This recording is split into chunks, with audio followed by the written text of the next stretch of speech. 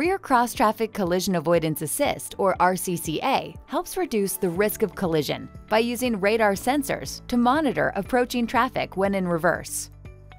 If a vehicle is detected approaching from the left or right, RCCA will alert you and may apply the brakes if appropriate. To activate the system on vehicles with navigation, press the Setup button on the dash. Now go to the touchscreen and select Vehicle or Vehicle Settings, then Driver Assistance, then Parking Safety, then Rear Cross-Traffic Safety.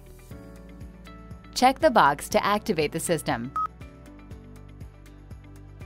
On vehicles without navigation, go to User Settings in the Instrument cluster, then select Driver Assistance, then Parking Safety, then Rear Cross-Traffic Safety. Check the box to activate the system. If another vehicle is detected while your vehicle is in reverse, the system will sound a warning chime.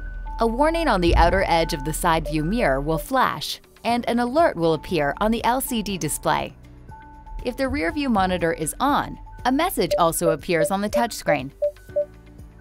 This warning will stop when the detected vehicle moves out of the sensing area, is right behind your vehicle, slows down, is no longer approaching your vehicle.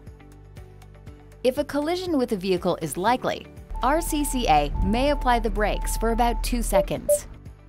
Please note that each time you put the vehicle in reverse, RCCA will intercede with automatic braking only once if a cross-traffic collision is likely.